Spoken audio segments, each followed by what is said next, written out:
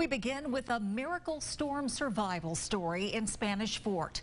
Two people and their two pets get out of their trailer just as powerful winds push down a tree on top of it. News 5's Brianna Hollis tells us just how close a call this was. Well, we've been describing this as a miracle all day, and that is really what this is right now. The owner says they were getting out of the front door, which is thankfully on this side of the trailer, tree hitting on the other side, but he says as the tree hit, he fell to the ground. The owner says he was too frazzled to talk, but confirms with News 5 he, his girlfriend, and their two pets were able to get out just in time. Assistant Fire Chief John Shoemaker was the first to respond to the scene. He also knows the owner personally. The fence was closed, so that was a problem.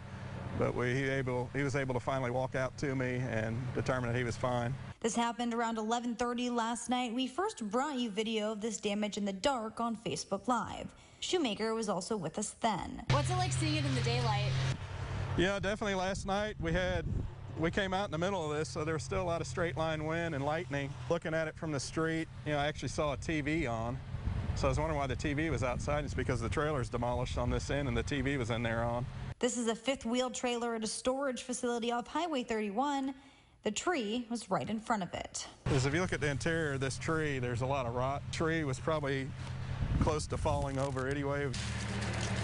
Glad they were able to get out of the trailer and also get away from all this debris. Reporting in Spanish Fort, Brianna Hollis, WKRG News 5.